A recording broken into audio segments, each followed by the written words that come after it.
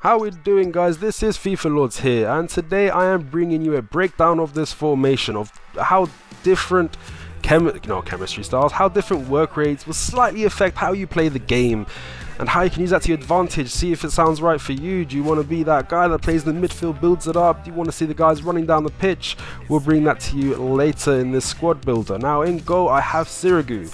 He is 6'4", which is great, and his diving, his reflex, his positioning is almost second to none. He's absolutely amazing in that situation. However, he's got acrobatic save technique, and along with the low handling, you're going to concede some annoying rebound goals. But when you've got Thiago Silva there, he is picking up the scraps.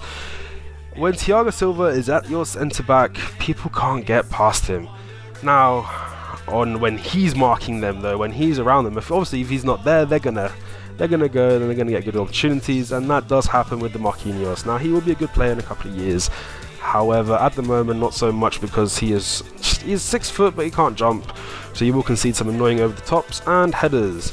Now the centre backs, they have to have either medium high, low high, or medium work rates. No high work rate, no high attacking work rate. But yeah, so on your left back, right back, I mean, I got Clichy, you know about Clichy, but here is Lopez.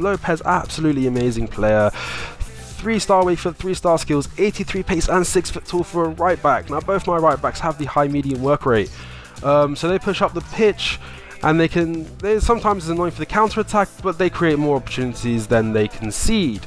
So Martinho, he's great. I mean, he's got the 4-star weak foot, he's high, that's very important.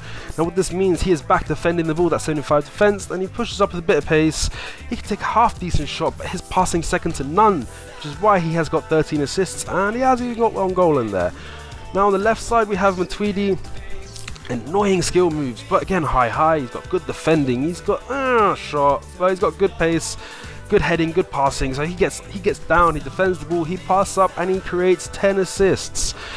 Now if you have high medium work rates, your centre backs are centre defensive mids are going to be pushing up the pitch, and you can create some good pass, some good sweat in the opponent's half. If they got the reverse, the medium high, you're going to create those opportunities in your own half, on the middle of the pitch. You can do a lot of passing, and those centre backs will track back quicker to stop the counter.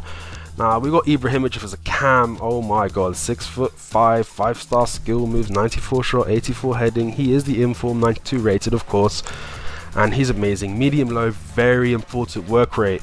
You want your cam to be in that position to create plays, to take opportunities, and to make skills, and medium low is what you need for this position in this formation. Left side we got Perez, amazing, 4 weak foot, 4 skill moves, 10 assists, 11 goals, 86 pace, 79 shooting, 86 dribbling. His medium work rate means on that left side you're going to create a lot of opportunities. Matuidi, Ibra, Perez, they're going to pass them around, and suddenly on the right side you've got this high-low work rate from Figo, and you're going to see him sometimes running down the pitch, switch the pitch, get the goal. 83 pace, he can get there quick. 80 shooting, underrated, just like Perez earlier. Their shooting is so underrated, it's much better than that. And 87 passing, so he's going to create great opportunities as well, which is why he has got 12 goals and 16 assists on that right mid position.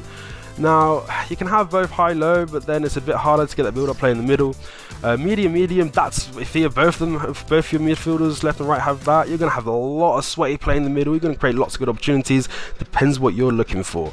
Now Kluivert, amazing lone striker. This is another one, you can't change the work rate here, it has to be high-low for these single strikers. They need to constantly be making runs, and Kluivert at 6'2", he does that so well. Now let's get some pros and cons of this squad.